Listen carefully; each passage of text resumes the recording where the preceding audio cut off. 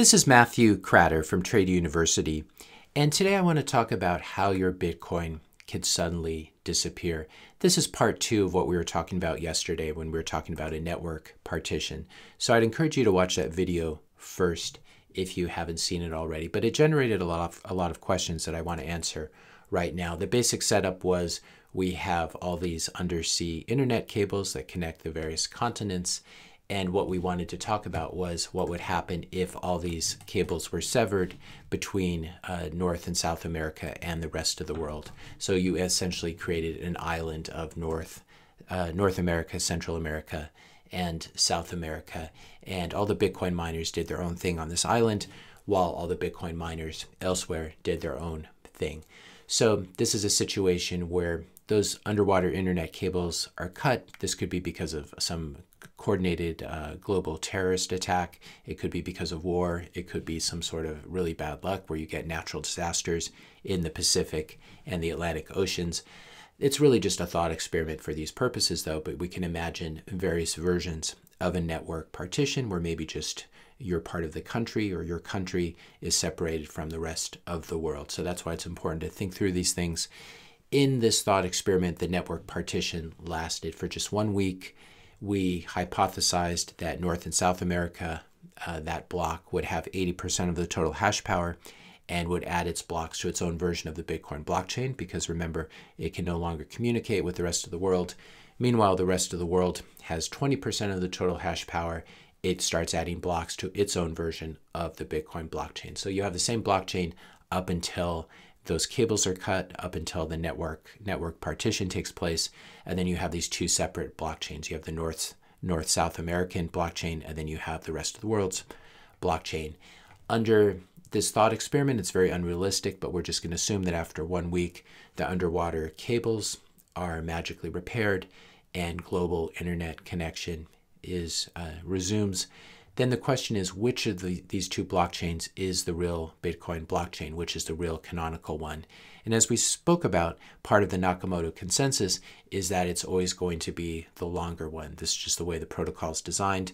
The blockchain, the Bitcoin blockchain that has the most accumulated proof of work, which will usually be the longer chain, that will end up being the real blockchain. When you have a reorganization, the whole world comes back online and is coordinating with each other. And so all of the miners will choose to mine. At that point, they'll start mining on the longest chain. As we said in yesterday's video, this is probably going to be that North-South American Bitcoin blockchain, simply because it had 80% of the hash power before the network partition. And so it was able to, presumably over that 1 week, mine a lot more blocks. And so it has the longer blockchain, the blockchain that has more proof of work on it. I just want to pause here and say, if you regularly watch my channel but haven't subscribed yet, and there are a lot of you guys, please consider hitting that subscribe button right now. Help me out with the YouTube algorithm.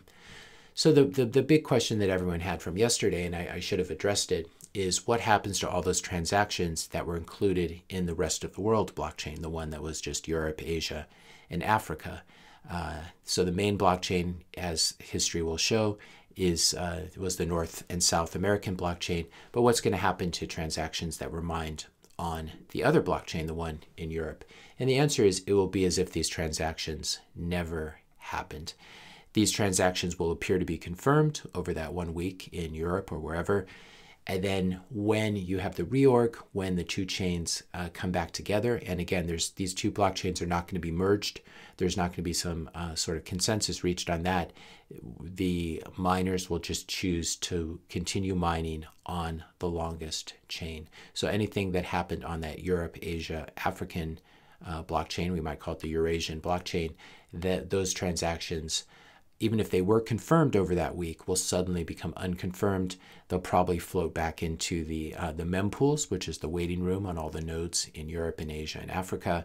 And then from there, they'll be sent off globally. They'll be sent to North and South America once the internet connection resumes. And from there, those unconfirmed transactions that used to be confirmed transactions in Europe and Asia and Africa will become unconfirmed transactions. They'll get added back into the waiting room, and then they will be included in new blocks after the network partition is ended. So what happens if you happen to buy a car in Europe during that period of time, during that 1 week using Bitcoin, you will still have the car, but your dealer is going to have a problem. Their Bitcoin will no longer exist. It's not as if it's not going to be canceled or something. It's just as if it never existed. So this is obviously a complete mess. Any Bitcoin that remained as well on that smaller chain, on the Eurasian chain, will also cease to exist after the reorg, after the reorganization. So if there's ever a network partition and you're a Bitcoin miner on the side that has the least hash power, you should definitely turn off your machines, turn off your ASICs, and stop mining. Otherwise, you're just burning electricity, and any miner block rewards, any transaction fees that you might have collected will disappear after the reorg because they will not exist on that North-South American blockchain. So this has one good natural effect, which is incentivizing the one side to stop mining, which is good for the overall Bitcoin ecosystem. So if you're in Europe or Asia or Africa, you should stop mining if there is a network partition and you're pretty sure that you're on the side that has the smaller hash power. Also, if you're on this orphan blockchain, this one that's in Europe and Asia and Africa, you should try not to spend or move your Bitcoin until the network partition is over. Especially, as we said, if you live on that side of the partition that has the smaller hash rate. If you must accept Bitcoin and you're on the Eurasian side, like that European car dealer, you will want to spend it as quickly as possible before the network partition is healed and before there's a reorg. So this is the risk of doing any transactions while there is a network partition. Does this mean that the Bitcoin network and the whole setup is not perfect? I would unfortunately have to say yes, this is a problem, and many of you were very, very disturbed by this. But again, we have to realize that the real world is a really messy place, and we shouldn't be comparing Bitcoin to some ideal currency system that doesn't exist. We have to compare it to existing real world systems, real world alternatives. You're going to use some sort of money. Is it going to be fiat? Is it going to be other cryptocurrencies? Or is it going to be Bitcoin? You don't really have the choice not to use money and wait until the perfect new cryptocurrency descends from the heavens. And people who choose not to use Bitcoin because it does have flaws are really, by default, they're using something else. They're using fiat currency. And so it's very important to compare Bitcoin to the alternatives. And those alternatives are things like banks seizing depositors' money, as happened recently in Lebanon, the bail-ins in Cyprus, where they confiscated a large percentage of the savings held there, and the constant money printing and inflation that's happening even as we speak in the U.S. And it's being blamed on everything except the money printers, which is where it should be blamed. Meanwhile, the cryptocurrencies continue to have problems. Solana went down after a DDoS attack. And so these are the alternatives to Bitcoin. If you're not going to use Bitcoin because you're worried about a network partition and transactions being invalidated after the reorg, you are going to have to use US dollars. You're going to have to use Solana. You're going to have to use something else. And all of the alternatives to Bitcoin are much worse. Solana brags about having Turing completeness, just like Ethereum, but this means that it's subject to DDoS attacks. This is why Bitcoin the decision has been made not to make it Turing complete, because we don't want to be DDoSed. So these are the alternatives to Bitcoin, and you're going to need to pick one of them. Don't let the perfect be the enemy of the good. As the saying is, Bitcoin is the best thing we have so far. Ethereum, Solana, they're not even in the same field. They're not even playing the same game. Vitalik is out hiking with his cat purse, while Bitcoiners are hard at work trying to separate money and state. Meanwhile, Vitalik is trying to recreate the existing fiat financial system by moving to proof of stake and creating just another oligarchic system. Under proof of stake, the more money you have, the more influence you have on the protocol. This is not true in proof of work. You could own 50% of the Bitcoin and you still would not have influence over the protocol in the same way as you would under a proof of stake system. Do we really want Cat Purse Billionaire Boy to be our new Jerome Powell in charge of our future monetary policy? We're basically just replacing a guy in a suit with a guy with a cat purse, and I'm not sure which is worse. Nothing against Vitalik and the cat purse. It just, we don't want fallible human beings in charge of a currency, because when you have a founder or someone, a CEO of your currency, or someone who runs your foundation, that founder or that centralized person is a single point of failure. They can be bribed, they can be threatened, they can be jailed. And so Satoshi really gives a great gift by disappearing. Meanwhile, if you're into Solana because it's faster, even though it keeps getting DDoSed, you should be aware, of course, that billionaire VCs are dumping on you. So these are the alternatives to Bitcoin. If you don't like network partitions, the theory that one could happen, you're going to have to use something. Do you really want to use US dollars? Do you want to use Solana? Do you want to use Ethereum instead? Now, here's the good news about network partitions. And I wanted to reassure all of you, if you are a hodler and your Bitcoin is sitting in cold storage, it's not on an exchange, and it's not being moved around while the network is still partitioned, none of this matters.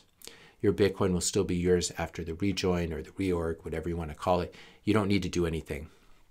You just sit on your private keys. You keep them private, and you hopefully have your Bitcoin on a hardware wallet, either a single sig or multi-sig solution. And then when the reorg happens, your Bitcoin is still yours. In fact, doing nothing is actually the best thing you could do during a network partition. So even if you're Rip Van Winkle, you wake up 20 years later, there have been multiple network partitions while you were sleeping, your Bitcoin will still be yours, and it will still be easily accessible.